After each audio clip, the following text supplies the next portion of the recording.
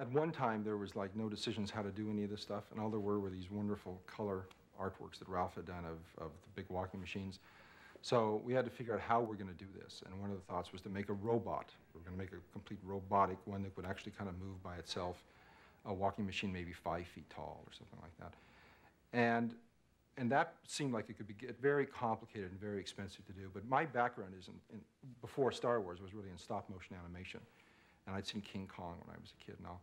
And so I pushed to do it in stop motion because they're machines anyway, and if they move sort of like a little staccato-like, it would just make them look more like machines. So we did it in stop motion, and we did it with models that were as big as a person could animate, which is about the size that a person can get their hands in to move it frame at a time.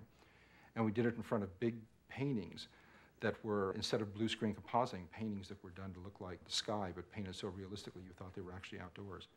The sets that were built were baking soda, and with trap doors in them so the animators could pop up, animate the figure, and go back down, and you could shoot a frame of film. And at 24 frames a second, we sometimes we'd get a shot a day if we were doing real good, which is like a 5-second shot.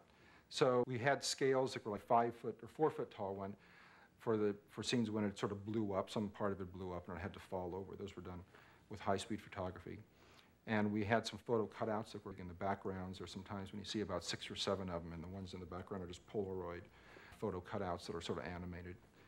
And then we had little tiny ones that we used for the very opening shot, I think when you see them, or some of the speeder shots when you see them off in the distance, real tiny ones off in the distance there.